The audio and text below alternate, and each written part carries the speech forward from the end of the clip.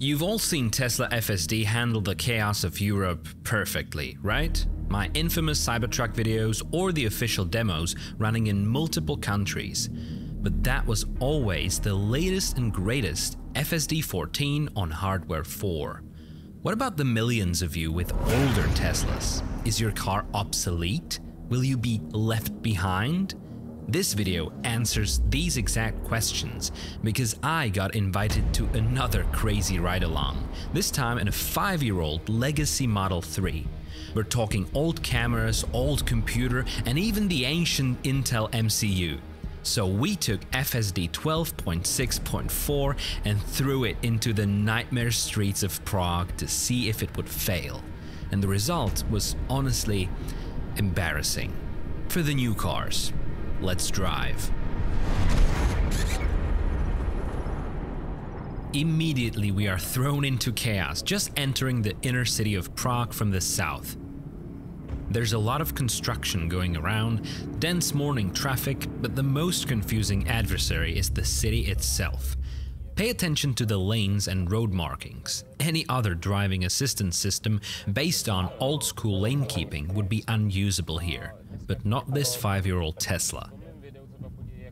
The fact that it knows which lines are the correct ones here is pretty impressive, and these are exactly the types of situations which require an intelligent solution and can't be solved by just adding more and more sensors. Driving isn't hard because the world is hard to see. Driving is hard because the world is hard to understand. So why is it so significant that even a hardware 3 Tesla can do this? When we're talking about hardware 3, we're talking about half of all Teslas ever made. Approximately 4.5 million vehicles, their entire global production from 2019 to early 2023.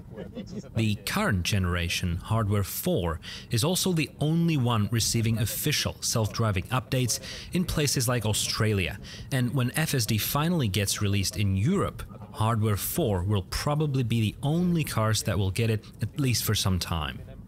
The skeptics also like to say that Tesla has abandoned hardware 3 users and that FSD will never be fully solved for this last gen. So now it's up to you to decide by watching this video and then answering this question: can this car drive itself?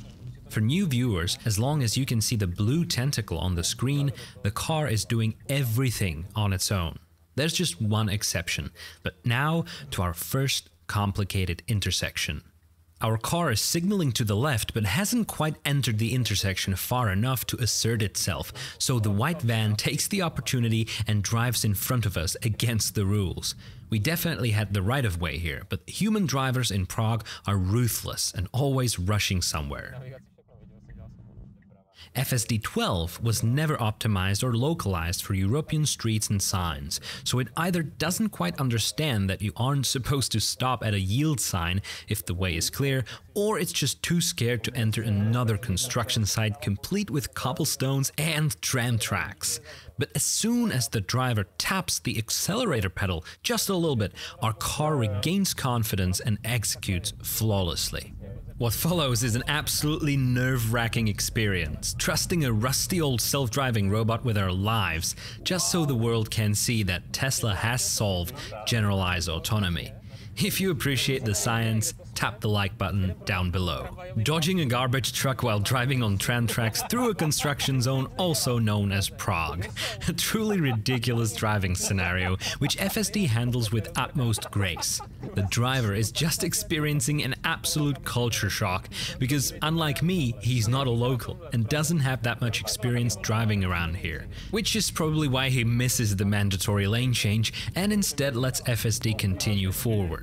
Now, be honest, would you have done this correctly, or was the situation too confusing, even for you?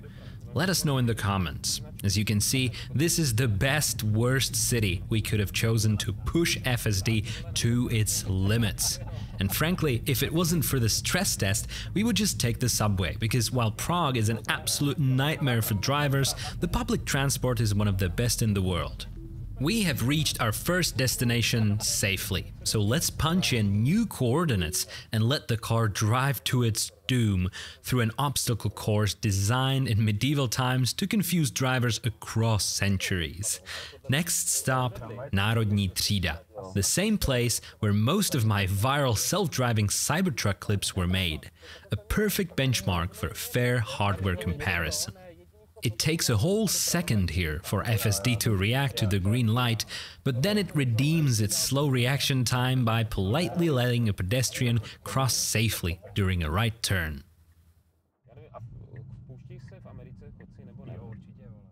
After finishing the turn, it changes lanes to the left to be ready for the upcoming left turn, which is great, although it could have easily stayed in the right lane as well, because both of them are ultimately going to be left turn only. You'll see in just a minute. This highlights an interesting technical problem of making the vision system work in tandem with the navigation. And navigation has been one of the last, let's say, unresolved problems of FSD all around the world. Self-driving is an absolute luxury in dense traffic like this, where you constantly have to react to everything that's happening around you, start and stop and then start again, and the way humans do it usually results in traffic jams, even if nothing else is really blocking the road. If all cars were self-driving today, the number of traffic jams would greatly diminish, as would road accidents, but we'll leave that argument for later. Now check out this extremely tight left turn, where it might be challenging for some not to curb their wheels. FSD handles it quite nicely, but the real trouble starts right now, and the culprit is speed control. FSD is still holding on to the speed limit of 30 km per hour, but the standard city speed limit is actually 50, and I bet everyone around is driving even faster than that. This nice white Škoda is the only one probably letting us in right now, but FSD 12 is just not assertive enough to take the opportunity. So while our slow car is desperately trying to get to the slow right lane, the Prague drivers are mercilessly pushing forward and no one is letting us in, resulting in quite the trouble. Finally, it takes us to the right.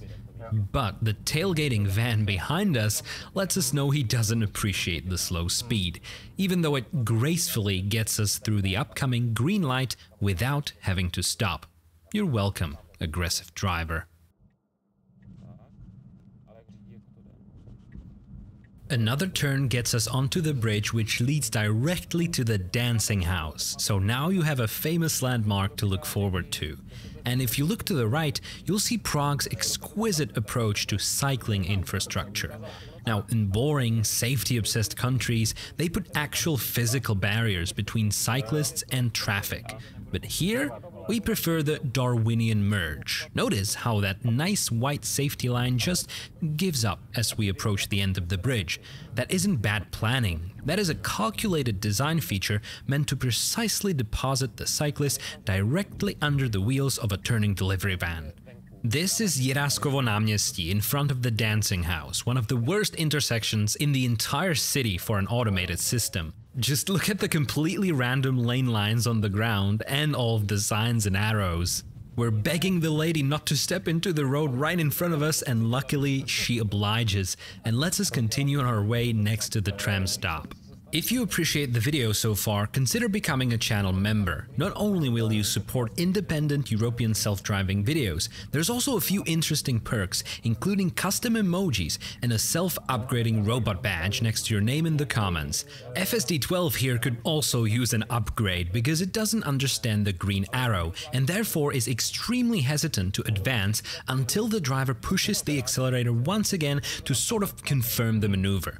After that, the car proceeds confidently, as should you, regarding channel membership.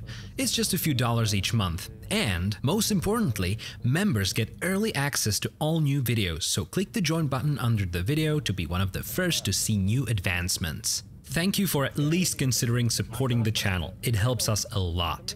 This upcoming situation is extremely interesting as it is complicated. We're supposed to yield to traffic coming from the right, but there's also a pedestrian crossing right after the intersection. FSD correctly yields to the dark van, but then it proceeds and loses sight of the European triangular yield sign. When another car approaches after that, it's not sure anymore whether it should yield or not. And I'm not entirely sure if the yield sign just disappeared from the context window because a certain amount of time has passed since the car saw it, or more likely, FSD 12 just doesn't know this sign at all yet, because it was never trained in Europe locally. And now the exact yield sign again, in front of an even more challenging intersection.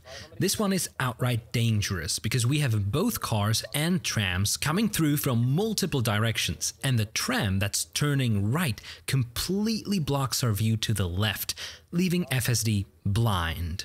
At one point it starts driving, but then quickly realizes it has to wait some more until traffic from the left is gone and we can finally proceed with this absolutely diabolical, unprotected left turn. The average inexperienced driver would probably sit inside this intersection for a long time, because decent-sized, comfortable gaps are virtually non-existent here. This is where FSD 14 would most likely do a better job, just because of the improved reaction times, assertiveness, and overall confidence. But as you can see, even 12 manages just fine. Takes into account both the tram and the crossing pedestrian, and off we go onto the cobblestone paved tram tracks hell once again. Despite all of these challenges, FSD stays smooth and looks like it knows what it's doing, which is far more than I could ask of a nearly 2-year-old system on a 5-year-old car. Just let that sink in. Name a single other car manufacturer that could pull this off with their latest and greatest. Go ahead, I'll wait. As you can see, the number of parked cars in downtown Prague is absolutely horrifying, and it's only going to get worse from here. That's mostly because residential parking is just shy of $60, not per week, not even per month, for an entire year. Yes, you can put your smelly old car onto one of the most valuable pieces of real estate in the world and just leave it there for a year for $60 frickin' dollars. What you see in front of you is the result of this genius policy. FSD gracefully slows down for a randomly jaywalking pedestrian, but then, rather hilariously, abruptly stops for a weirdly parked smart car, which kinda looks like it's turning our way. When it accelerates again, it isn't afraid of driving just inches away from a pedestrian on the right while staying cautious and safe, but then the inevitable happens. FSD 12 truly gets stuck because of its one missing feature, and it doesn't quite make it through the next left turn because of this geniusly parked white Ford. That's right, FSD 12 can't yet reverse, but you can clearly see it would love to do so, helplessly turning the wheel in just the right way to reverse. So we finally did it. We broke FSD in Prague, but wait for when we officially get version 14. That one will blow your mind. If you want to compare the difference, check out the most horrifying moments from our Cybertruck FSD drive through Prague. That one is already running FSD 14. Just click the middle of your screen right now and continue watching.